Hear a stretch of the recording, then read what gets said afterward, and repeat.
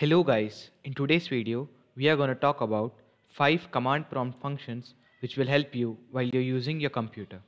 So first let us open our command prompt. It can be done by pressing Windows plus R, which opens the run function, and here you could type cmd and enter.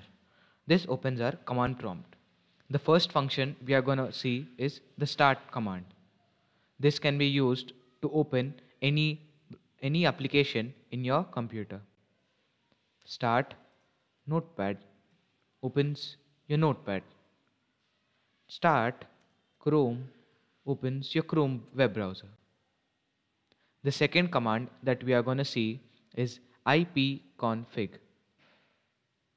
Ipconfig is used to know the whole information about your network adapters.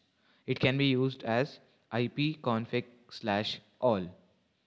This gives you a large amount of information about your network adapters, like the IP routing enabled as well as your physical address, which is very vital.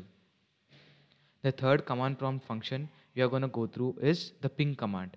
The ping command is used in this way: ping and the domain name, and in this command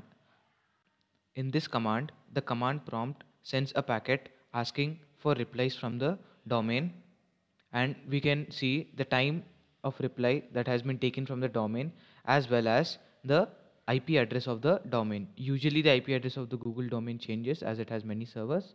So this is just an example for this time. The fourth command prompt function we are going to use is the traceat command. Traceat command can be used in place of ping for a more detailed information.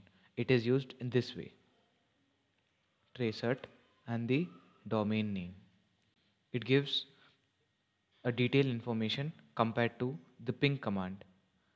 It also shows the route of your connection and the hops between before it gets connected to the final connection, that is the browser. As it is a detailed connection system, so it does take some time.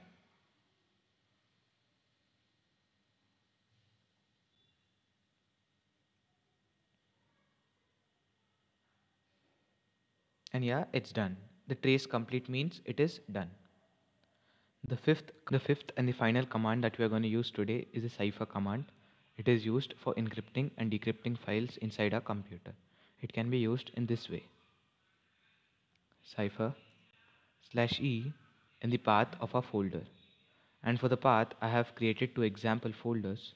So let's open one of those and just copy the path and paste it. And we should press enter. And as shown here, the folder has been encrypted.